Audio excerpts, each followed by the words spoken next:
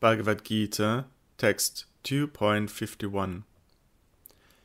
Those established in yogic wisdom, the wise who have renounced the fruits of action, and thus released from the bondage of rebirth, attain that abode that is without anxiety. Here, Krischna answers the question Arjuna raised in verse 7, wherein he asks, what is the best for him? Shriyaha. After release from samsara, there is still something to attain, Krishna's abode. It will be attained through devotion, after one is free from distraction, both worldly and scriptural. Through karma yoga, one attains self-knowledge, jnana, and then through bhakti, one attains the abode of God.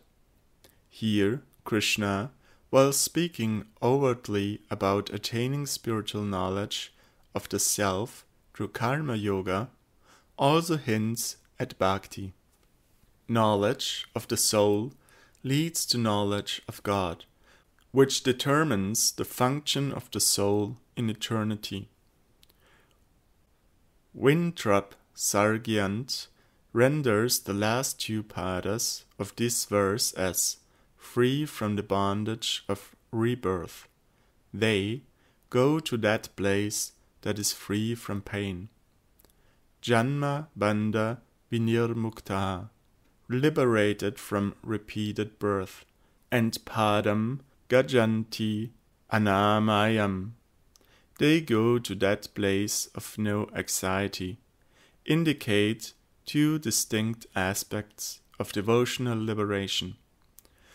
Release from the negative influence of samsara and attainment of positive standing in the liberated realm of devotion, Vaikuntha. Muktir hivanyata rupam svarupena vyavyastitihi. As Arjuna wonders when he will attain the goal mentioned in this verse, Krishna answers.